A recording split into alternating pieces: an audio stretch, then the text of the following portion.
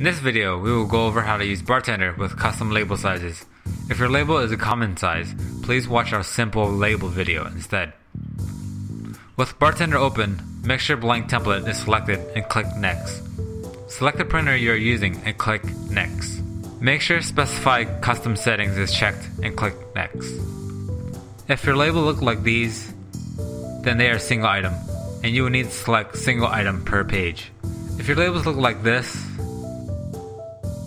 or this, then you will need to select multiple column and or rows of items per page.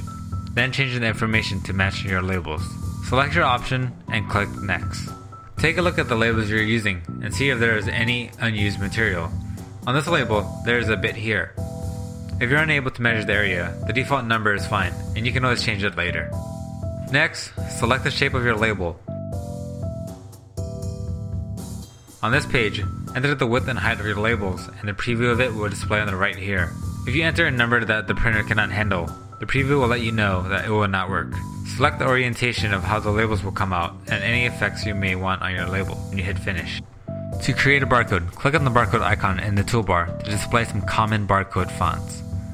Each barcode fonts have different uses, so please see the description to learn more about barcode types. Select a barcode font and click somewhere on the label. Double-click the barcode and the properties will open.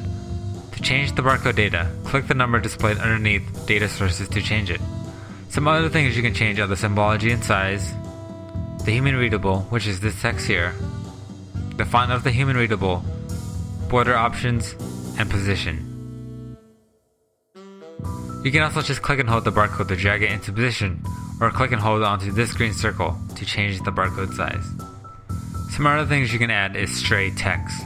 Editing the text is similar to editing a barcode. Double click it and change its properties. Some other tools you can utilize is the line drawing tool, the shape tool, or the picture tool to add a picture. When you're done, save your file and print the label.